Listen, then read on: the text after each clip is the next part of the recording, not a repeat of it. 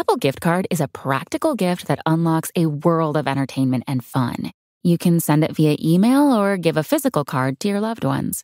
Your friends and family can spend it on their favorite Apple services, including Apple subscriptions. Apple Gift Card can be used to buy all things Apple. Products, accessories, apps, games, movies, TV shows, iCloud Plus, and more. Visit apple.com for details and to send Apple Gift Cards to your friends and family this holiday season. Harper hits one in the air, looks back, it goes! Harper, the swing of his life! The MLB playoffs are near, and you know what that means, Alex? Yep, Flippin' Bats will be staying up late and having all the fun. From breaking down the most important stories in games, nobody's done what he's doing. Nobody, not even Babe Ruth. To interviewing baseball's biggest stars. I felt like I was pitching more stress. I was trying to be so perfect. No one covers America's pastime like us. So as we sprint towards this year's World Series on Fox, please make sure to listen, follow, and subscribe to Flippin' Bats with Ben Verlander and me, Alex Curry. Baseball is fun, and so are we. We're gonna have fun, dang it! We'll talk to you soon.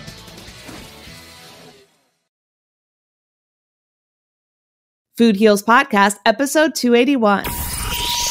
There is light, and even though there's a lot of darkness in our world that's kind of human created, but there are opposite forces of dark and light in the universe. Our minds, our lives, and our energy fields are like a garden, and if you don't plant flowers, what shows up are the weeds. Holistic Voice presents the Food Heals Podcast with your hosts, Alison Melody and Suzy Hardy. Join the Food Heals Nation and learn the secrets to go from feeling unwell to healing yourself. Warning, side effects of this podcast may include increased health and vitality, thoughts of living longer, an increase in sexual activity, feelings of joy, cravings for kale and quinoa, and a spike in Tinder matches. In rare cases, people have experienced a strong desire to actually start using their $39.99 a month gym membership. If you experience any of these symptoms, Snapchat your trainer immediately. All right, welcome Food Heals Nation. I'm Allison Melody, and happy Halloween to you. We're going to get right into the show because I am too excited for today's topics, where we're going to talk ghosts, angels, Halloween rituals, and even channel some dead celebrities to see what they're up to now. Whether you believe or you don't, it's going to be a fun and fascinating discussion. Roll it, Roxy. The Food Heals Podcast starts now. All right, she is the Food Heals OG co-host, who is also the founder of CBD Fountain, Central Oregon's finest hemp CBD company. She extracts her own CBD oil and puts it into vegan, organic ingredients to help you, your family, and your pets, and her brand new precious pup, Ernie, achieve the best health possible. Please welcome Suzy Hardy. Hi, Allie. So glad to have you back in the studio. I know, it's amazing. It's best when you're in person, so I'm so happy you're here. Me too. And ever since she was a child, she has seen and sensed ghosts and spirits, and she's learned how to manage those experiences using the ability to connect with the angelic and other realms. I thought she'd be the perfect guest to explore the unknown with on today's Halloween episode. Please welcome psychic and fellow podcaster Laura Powers. Hey, it's so great to be here, and we're talking about one of my favorite subjects. I'm so excited. Oh my God. We're so excited. This is like one of my favorite topics. I think it's one of Suzy's favorite topics. Yeah. Talking about the unknown and the things we can't physically see in front of us. Yeah, which I think is actually most of the world in a way, like is this unseen realm. Right. But yeah, it's my jam, and I love talking about it. And I love that Halloween time of year is a time when most people are like thinking about this and like having an awareness when maybe the rest of the time they aren't. And the doggies are excited too. Yes, they are. And that's going to happen. Sorry, everyone. We got 2 dogs in the studio, including Suzy's brand new one. And he's new. He's very new. Sorry, how many months? 3 months. 3 months. And I've only had him a week. Oh. So we're just going to throw him into the mix. Here we go. And he's just following Jackson around like, are we going to play now? Are we going to play now? It's really cute. All right. So, Laura, when did you first realize that you could see ghosts? Well, I think I actually grew up thinking I was crazy. So I like, from what age did you like pretty have an little. experience? I mean, I remember asking my mom when I think I was probably about 7 if she saw things. I'm very observant, and so I could tell that other people weren't reacting to what I was sensing. And she, by her answer, I knew she didn't know what I was talking about it. So pretty much like ever since I was little, I was like, I better just not talk about this. And it really wasn't until I was in college that I got validation. A family friend described a ghost in detail that I'd seen but never told anyone about. Okay, so wait, stop. Yeah. Go back. Yeah.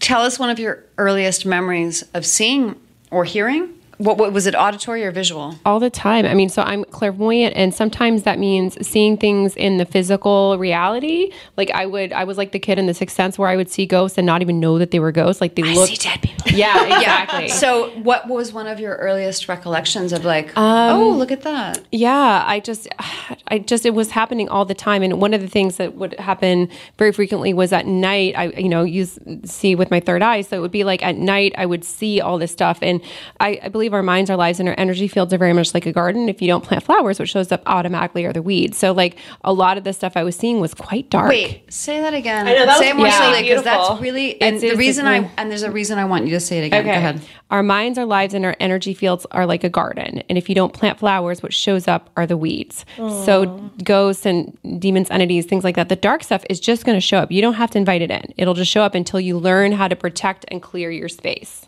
Or your garden. If I may just interject a personal story, my brother used to see ghosts as a child as well. Yeah.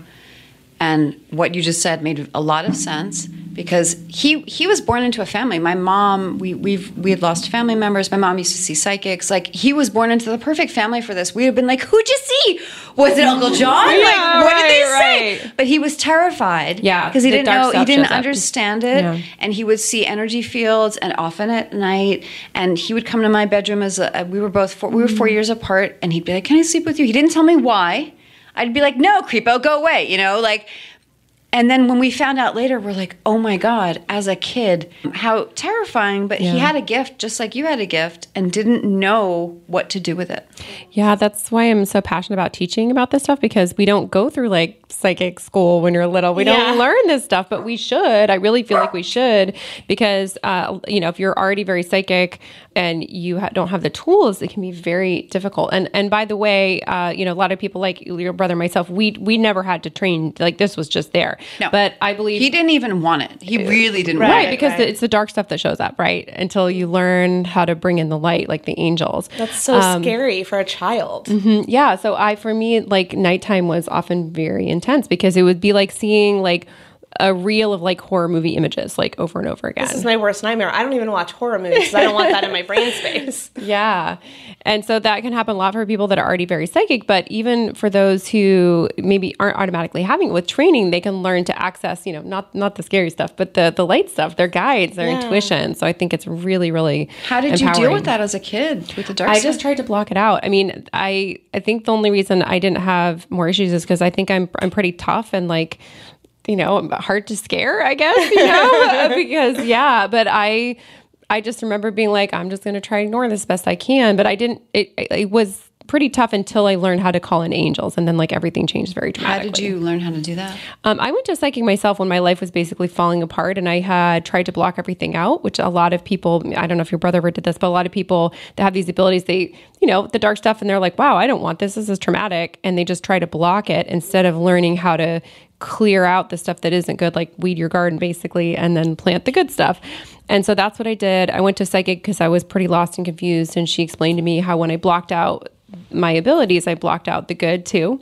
He did. That's what he did. And that's what she said. Yeah. And then I, set about taking classes, psychically opened back up, invited angels in because I'd never known to do that before, and immediately had this incredible angelic visitation experience. And like my life changed very dramatically and very quickly after that. Wow. And that's what you help people do now who have this gift. Yeah. So I teach psychic development classes. I teach group classes. I teach one-on-one training, especially over the phone and online.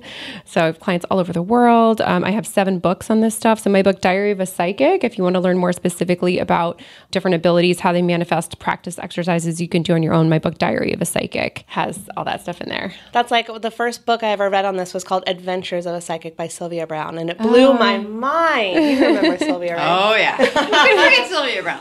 Yeah, I mean, I think it's fascinating, and I think it's very helpful that you're able to do what you do and help others. And I think for those of us who don't see them, I mean, I have had some experiences that I cannot explain, but I can't say that I see them on a regular basis. There was one in North Carolina I saw clear as day, and then I saw his grave, and I was like, holy shit. But other than that, I don't experience it on a nightly basis. And I'm not trying to call ghosts into my life, but I am trying to cultivate a more loving relationship with my spirit guides and angels and all of that type of thing. And I love that you help people do that. So I would love to hear, any advice you have, because it is Halloween. The darkness is out there. Tell us about that, and then how we can protect ourselves. Because, I'm going to walk down Santa Monica Boulevard with all the people. It's a lot of energy. It's so much fun, but there's a lot of dark energy too, as much as there is celebratory energy. Can you talk about that? Yeah. So I'd say I think this is just a time of year when the veil between the worlds is thinner than normal. I think it just has to do with the time of year. Like it's Scorpio time, which is about the unseen, kind of being hidden coming forward. So it is more to do with just celestial timing as opposed to us being open to it, I guess. Yeah, both. Yeah. I mean, I think, depending on which hemisphere you're in, obviously this varies, but I think it's also the time of year things are getting darker here in the northern hemisphere. But again, in terms of astrology, that's regardless of which hemisphere you're in. I think that's what's happening during Scorpio, for example. And I mean, these cultures all over the world have this. We have Halloween, All Saints Day, Dia de los Muertos. I mean, this is something that's celebrated pretty universally. And I think there's a fun element to the darkness and to the scariness. That's why we dress up in costumes and we I think it is fun. Yeah. And it's my favorite holiday. You know what? I recently saw that movie, the Pixar movie about Dia de los Muertos and the... Oh, yeah. What was that called? Coco. Thank you. I finally saw it.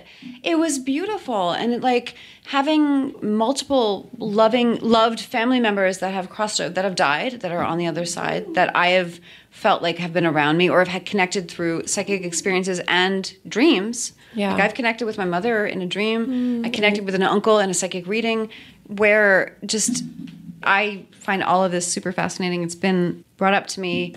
My mom, like I said, my mom and my aunt, who's her twin, had psychic experiences since they were very young, premonitions and seeing ghosts. And then my brother was very young, knowing that he has seen them. And just, I'm always, and I've not really had, so much of a direct connection. As more like intuitive experiences, feelings, but I'm always fascinated by people that can connect to people that have crossed over. Yeah, I mean, I think that the amazing thing is so many people have these abilities, but they just have never tried it. Yeah. So I teach classes, and over again, it'll come up where people are like, oh, I was just kind of curious, just want to try it out. And then we start doing psychic exercises, and they're like super psychic. That's pretty cool. Imagine like if you had some kind of, affinity, but what if you're an amazing painter, but you never tried to paint, or, that this can happen where people have, really strong abilities that they've never tapped into. So if it runs in the family, you probably have it. And I bet if you were to take some, psychic development training, that you might be amazed by what came out. In my case, I'm just very clairvoyant. So there's lots of different clairs. The clairs are the different psychic abilities. See. Yeah. So clairvoyant is seeing, means clear seeing in French. And then there's clairaudient, which is hearing. There's claircognizant, which is when you just know things. Clairsentient is feeling, like basically when you feel emotions and energy. And so everyone manifests differently. And even clairvoyance, for example, a lot of people can have it, but they have to learn how to use that mechanism. So it's in the pineal gland, which is in the brain. And even when I was young, I would see things, but when I was getting my training, it took me a while to learn how to use it on purpose. Because it would come in, it would just come in. Because it's not necessarily at that time going throughout your daily life an asset. It's kind of like a distraction or like, I was trying to ignore it because I was like, wow, this is unpleasant. I don't want to see that. And by the way, guys, this is something that I think is so interesting, especially during Halloween time, is like these entities and kind of things are more active during this time. But just like you can see illusion with your physical eyes, you can with your third eye as well, which is so interesting. So one time I was seeing this like scary looking demon guy. Like he had like have you seen the movie Legend? No. Okay, so it's with like Tim Curry and Tom Cruise. It's a crack up if you want to check it out. But I'm already scared. Tim Curry's always scary. Tim Curry plays this demon, and he's like red skin, the big black horns, giant. My God. That's like what I was seeing, and I'm like, wow, this is really scary looking, right? But just hanging out in your living room, like where were you seeing? Yeah, I was in my house but I was seeing this being, and they could move around and show up wherever, right, and connect with you kind of energetically. But something about the energy didn't match, and so it didn't feel like this big powerful demon. And so I asked my angels and spirit guides to show me what it really was or what it really looked like. And I saw this tiny little thing that was projecting the image of this giant demon. So a lot of times when people have like mental illness or they're really struggling with some of this stuff, if they're very clairvoyant, they are being presented images that are not even psychically real. just like someone in our physical reality can show you a movie or it's not real. That's not actually happening. You know, there's illusion with clairvoyance as well. Now, if you're... So there are studios on the other side making giant projections of it's the Wizard of Oz. Yeah, that's exactly what it was like. It was like the Wizard of Oz, except it's not a movie. I mean, it's just psychically they can just create that image. Like, it's like they VR. They can just mentally be like, look at that, you know. And the one gift that is not going to be influenced that way is like if you're an empath or a clairsentient, which is feeling energy. Like energy doesn't lie, feelings don't lie, so you can't fake that. So that's why when I saw this image and the energy feeling didn't match this kind of scary looking thing, right. If you don't have training, you might be seeing all this stuff and be like just taking it as truth because you're seeing it, even though it's still illusion, even psychically. Well, I promised Food Heals Nation that we would talk about some celebrities and check in with them and see how they're doing. But first, I just want to ask you, do you guys know the concept of the 27 Club?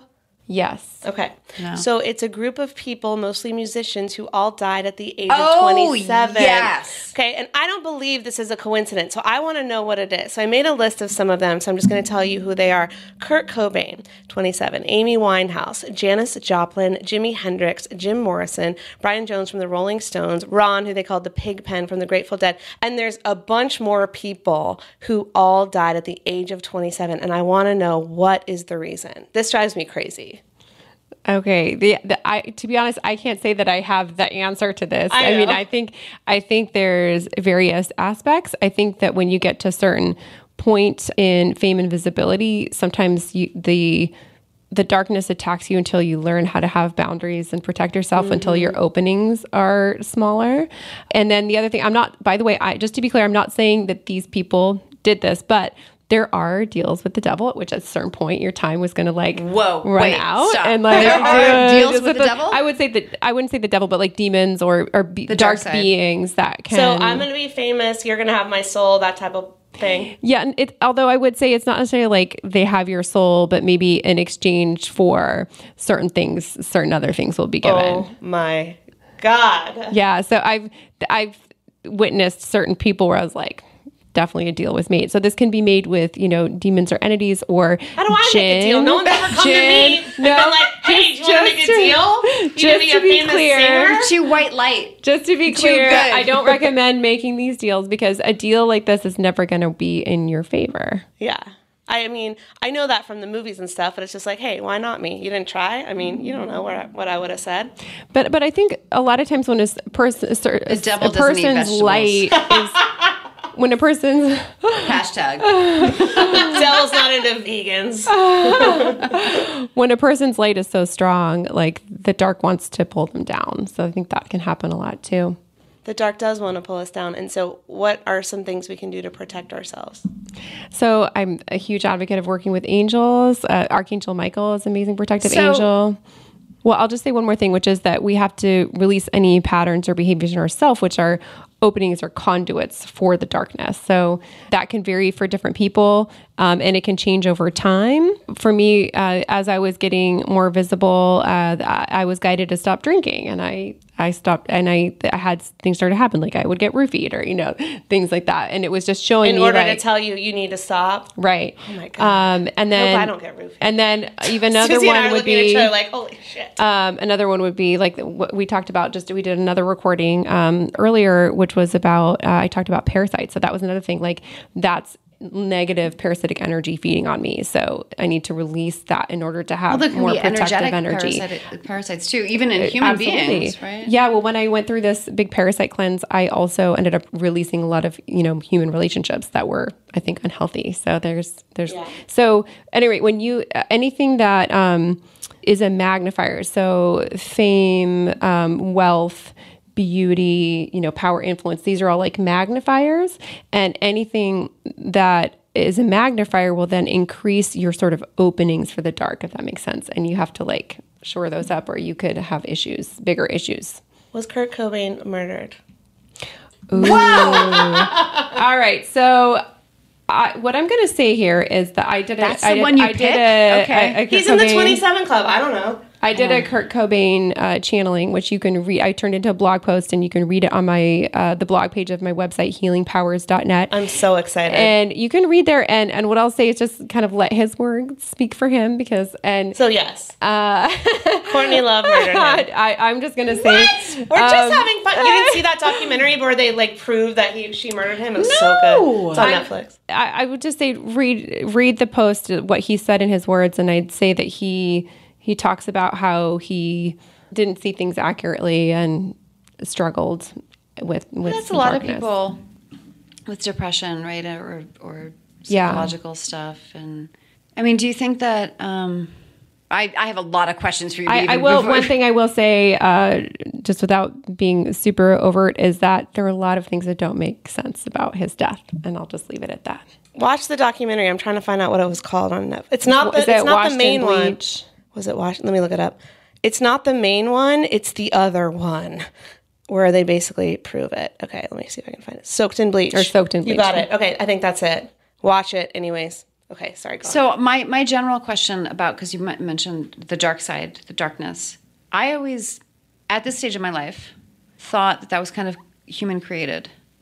That, and this is just my spirituality, that there is light. And even though there's a lot of darkness in our world, that's kind of human created. But you're saying no, that there are opposite forces of dark and light in the universe.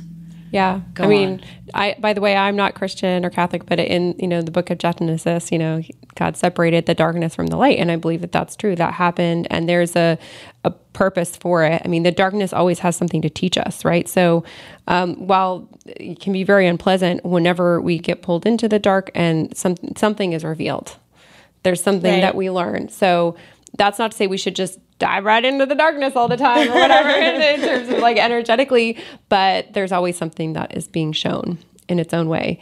But yeah, no, I see that there are these actively two different forces for sure.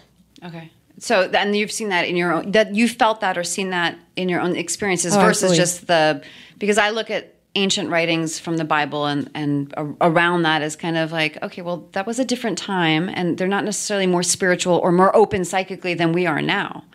And they also had stories that they then wrote down hundreds, if not thousands of years later. Right. So I don't look at that as necessarily proof, but I believe you in your personal experience. Yeah. So I've seen and had the experience of fallen angels, entities that feed on darkness, and there's a lot of shades of gray as well. Like it's not that everything is pure light and pure dark. Yeah. The truth is that there's a lot of gray, but there are some 50 forces. Shades. Probably even more. But there 79. There are definitely, beings that are dark and feed on darkness. And I think of these beings as like energetic parasites that feed on fear. See, that makes more sense to me than stress, the Bible, anxiety. honestly, from my perspective. Because they need a certain kind of food. They derive energy from fear. They derive energy from pain, and they are going to try to get that energy however they can. And they will also try to influence things to maintain their food source. Can they be useful? In terms of except for making deals with them. That's what I'm saying. As lessons, like sometimes we learn spiritual truths through connecting them, but not in the sense of like, are they going to help you move forward in your life goals or something? No, I'm going to say no. Yeah. Does that make sense? Yeah. I would like to ask about people who are seemingly happy and funny and get everything they want, and then they commit suicide. Like, let's check in with like Robin Williams. Like, what happened there? How is he? Is he in the light? So he's another one that I channeled. So if you want to read that message from him, you can read that. I know that he did struggle a lot with depression, and I feel like a lot of comedians end up, going to comedy to mask and try to heal their pain. So even though who doesn't love comedy and laughing? When I sense into comedians, a lot of times I'm like, oh, there's a lot of pain there. Yeah. So he's someone that was very empathic, very feeling. He was a very feeling person. Deep. So again, read that message. And I'm not necessarily talking about Robin Williams right now, but there are also people who are said to have committed suicide, and they did not. Well, we have had this conversation offline, but yes. Yeah. So I think it's a very convenient out for certain people that maybe are shaking up the status quo, right? Or where there's someone in power who wants some silence, etc. Where it's just a very easy thing to just say it was a quote unquote. So by the way, if I ever commit suicide, and I'm putting that in quotes, I did not. You were murdered. Me too. Me too. Me three, bitches. It's all on the record. None of us are going to kill ourselves. No. Okay, Jeffrey Epstein. What's the deal? Oh, she went there. You're getting political while I'm gone. I mean, literally, I know what I think. I've heard he's in Israel. That's all I'm saying. Is he alive? Is he dead? Was he murdered, or was it suicide? Those are my questions. This is one of those things I'm getting not to say because we're not allowed to talk about it. We're not allowed to talk about it. I guess I'll just say that it's not what it seems. Yeah, and that the news how it came out was like. It's a bunch of there's garbage. Some suspect information, but yeah. There's a lot more out there. Okay, what's a celebrity that you can tell us about that you're like, they're doing so well on the other side. They're Robin so happy. Williams is amazing. I mean, just to be clear, he was one of the few famous people that passed away, and I was like, I cried. Personally so sad for because he brought so much light, and as a performer myself, like, oh my God, and he was so talented across the board. And you talk about comedians, like, I always love, when I was living here in LA, going to see stand-up comedy because it brings such joy. Even when it's bad, it's still good. It's like pizza or sex, you know? But like, and I never had the courage to do it myself because it is, when you do fail, it's so harsh. And so the people that do go through it are like these really interesting characters. They have to be so brave and they have to develop such a thick skin. But at the same time, comedy always comes from pain. Yeah. Always. Yeah. Always. It doesn't come, it's not happy meets happy meets happy. It's based pain in truth. Yeah. And that's why it's funny because people can be like, oh, I felt that and oh yeah, haha. And then it's healing. Right. But it is so, like, I've never met any comic or even, you know, it always comes from pain. Yeah. So to your question, Allie, two of the people that started coming forward when I started channeling right away, where I was like, oh my God, I can't believe you're here. But they were so fun and had an amazing journey. And that's Frank Sinatra and Dean Martin. Oh my God, I love them. Yeah. Did they have a martini in their hands? No, they did. This is the perfect place to drink. They were very much like in that, like, we're performing, we're having fun, we're singing. Yeah. And I feel like that's, you know, how they are. Do they come to you because you're also a performer and a singer? Like, why did certain people come to you? I think some of it has to do with, you know, past life relationships. And also, Suzy, what did you say? They're looking for a gig.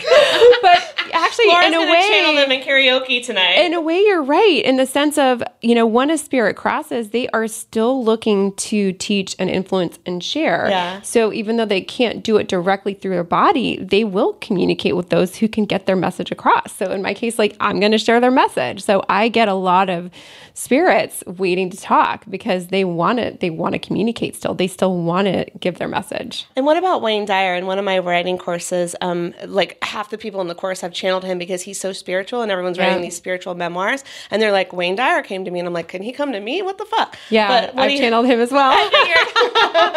Yeah, by the way, I have a book that I've not released it yet, but it's in process about channeled messages from celebrities on the other side. But yeah, he's another one, again, not wanting to stop teaching. Yeah. Right. And when you're a spirit in the light, you're not limited by time and space the way that we are. So yeah, they could talk to like everybody. They don't have to put it on their to-do list. Laura Powers. Yeah. Allison Melody. Check. He's just like giving it all the goods. Yeah. Yeah. A ghost will not be that way, but a spirit in the light will be able, just like an angel will be able to communicate with many, many, you know, people at the same time, quote unquote. All right. Well, we have Halloween parties to go to and karaoke to get to. So Yay. Let's wrap up. But can you just quickly give us a little bit of insight into the difference between a ghost and the spirit, how to protect yourself on Halloween, where everyone can find you online? Sure. So a ghost is an earthbound spirit, which means their spirit is trapped here in the material plane.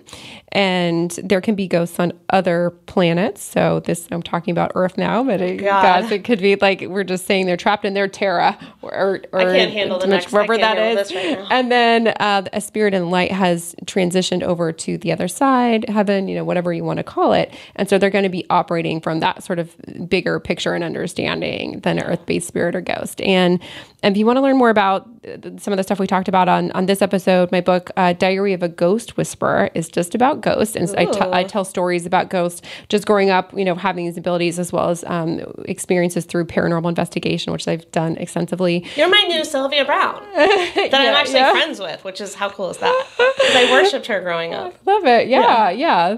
Do similar. And then my book, Supernatural Survival Guide, it talks about fallen angels, devils, demons, entities, jinn, which we think of as genies in our, kind of Western terminology, but the correct name is, I've understood, is jinn, fairies, angels. You can learn all about that stuff in that particular book. Oh my God, I'm so excited. I love it. Suzy, where can everyone find you online and buy some CBD oil, which we didn't get into today, but it wasn't appropriate. Very healing. It can be healing, but more in the physical realm, not in the ghost realm. But does it protect against ghosts? No.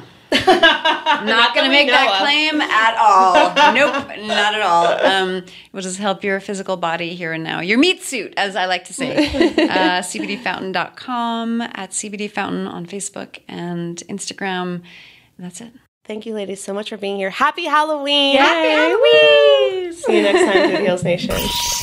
These statements have not been evaluated by the Food and Drug Administration. This podcast is not intended to diagnose, treat, cure, or prevent any disease. Side effects of this podcast may include increased health and vitality, thoughts of living longer, developing a more positive outlook on life. In rare cases, people have experienced a strong desire to put down the Ben & Jerry's, get off the couch, and take a walk outside. If you experience any of these symptoms, tell your Facebook friends immediately.